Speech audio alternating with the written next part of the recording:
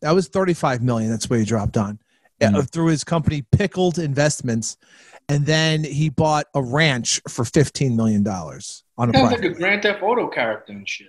Yeah. Yeah, but isn't that like when one of us gets drunk and buys shit on Amazon? Yeah, exactly like that. He's a billionaire. Like, yeah, that's, oh shit, I bought fucking a bunch of fucking red licorice. Like, that's the shit I did.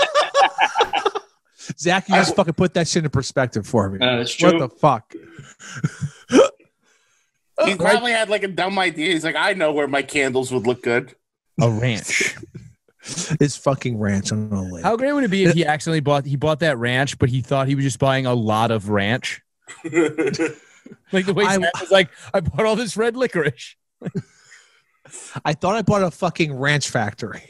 I thought it'd be really funny to just have a tub of ranch. It seemed a little pricey, but like I don't know the value of money anymore. I just wanted to fucking rip some whippets and fucking hang out in a ranch tub. Fuck. I feel like an idiot now. Did you just name the way I'm gonna die? He drowned. We found fucking 2 gallons of ranch in his lungs.